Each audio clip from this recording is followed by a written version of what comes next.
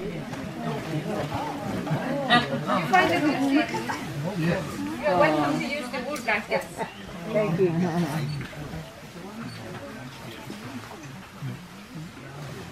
For the baby. For the baby. Uudispuhtin Dovvisidi. Welcome to Dovvisida. Dovvisida means the place in north where reindeer and people are together. I am Elinor and this is my husband Ailo. And the dog, her name is Chammo. Chammo is a typical Sami name for the dog who has these bright spots over her eyes. We used to say that kind of dog, she has 4 eyes, so she sees more than other dogs. And it's typical for us to have the name for the dogs after the color, for the fur and how it looks. Then it's easy to know exactly which of dog we are talking about.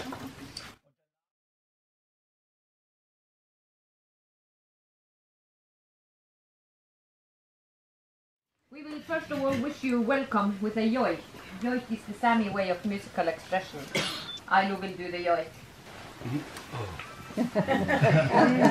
I'm a little bit nervous because so many people here. We can yoik person yoik, we can yoik animals, we can yoik nature, and we can yoik whatever we want to yoik. And today I will wish you welcome with a person yoik. This yoik belonged to our oldest son, Adenidas, and he owned this yoik. Oh. Yeah.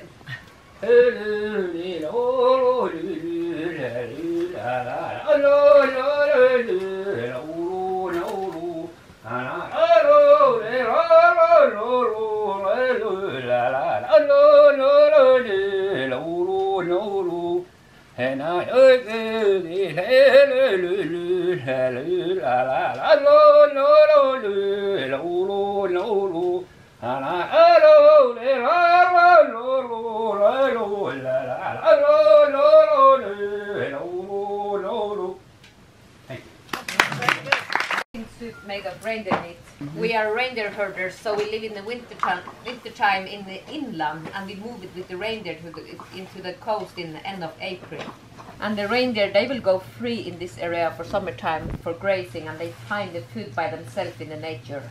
Reindeer meat is it's the most ecologic meat we have in this area, and it's also there is a lot of omega-3 in the meat, so it's also a very healthy meat. And we eat almost every part of the animals. We dry the meat, we cook it, we fry it, and we smoke it by letting it hang over open fire. And if you ask Ailo how long time it will take to smoke the meat, I know he answered you 3 or 4 hours. This soup we serve with you is just only boiled with the water, salt, reindeer meat and bone.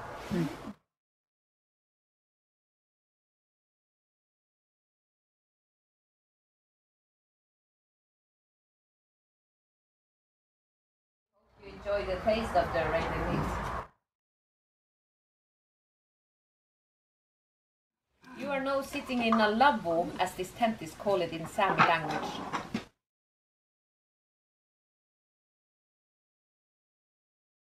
It's much bigger than the traditional size, so for that reason you can sit on benches. That will not be possible in the traditional size.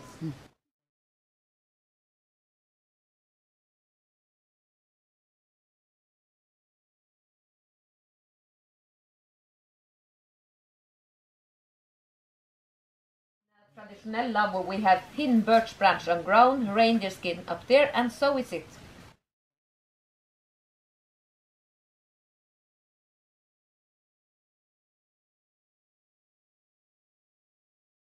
You will see the traditional size outside to left. But the lavvo is always built in the same way, no matter which size it is in. We have always the fireplace in the middle so the smoke can easily go out.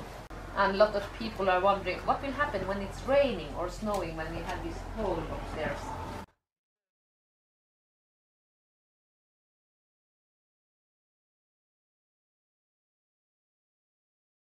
We can have a cloth for half of the opening, and it's always important to look up to the wind direction. So we will have the cloth on that side, so in that way it don't will rain or snow straight inside. And in a traditional lavvo you will always find a space for the kitchen inside here.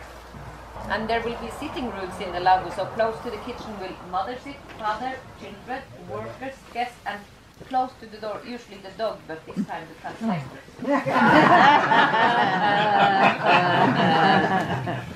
But you have to know it's not a bad place Nils Kalle is standing on, because the dog is the most important workers for us when we work with the reindeer.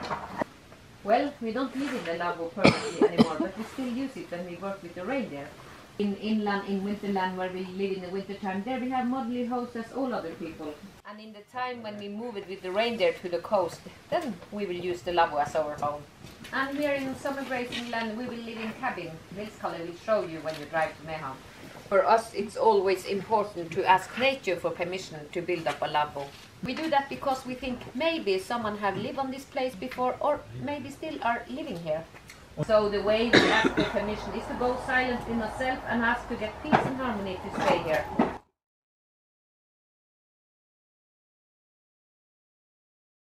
And there is a lot of stories about them who don't ask. After a while, when they have slept down, maybe they will hear someone coming and ask, "Why are you sleeping on my place?" But they didn't see it. I'm sure they will ask next time they're about to build up a lavvo. When you arrive at Kirkenes tomorrow, they are building a new hospital there. Also they went to the place where they was going to build up this hospital and stayed there for a night in a lavvo for asking nature for permission before they start building.